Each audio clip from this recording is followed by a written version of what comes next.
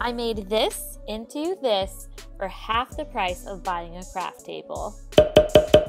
First, make these cube organizers from Target.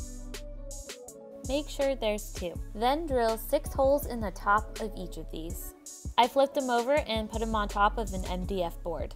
Then I drilled them to the MDF board using screws and my drill.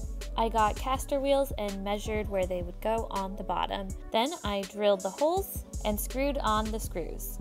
Place and tighten the nuts. Then I flipped the whole thing over and covered the top with a marble contact paper. And now I got a cool craft table that wheels around.